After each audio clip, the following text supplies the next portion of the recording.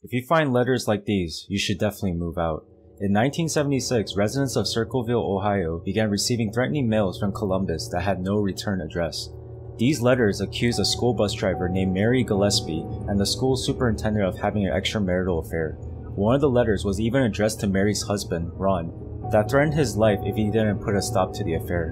In 1977, Ron died in a suspicious one-car crash that involved gunshots. However, when the sheriff ruled the death as an accident, other residents of Circleville began receiving letters accusing the sheriff of covering up the so-called accident. Ron's sister's husband, Paul Fresher, was convicted of writing the letters after there was an attempt to murder Mary via a booby-trap rig pistol. Even after he was thrown behind bars, the Circleville letters continued throughout the 1970s and the early 1980s. Fresher even received one in prison.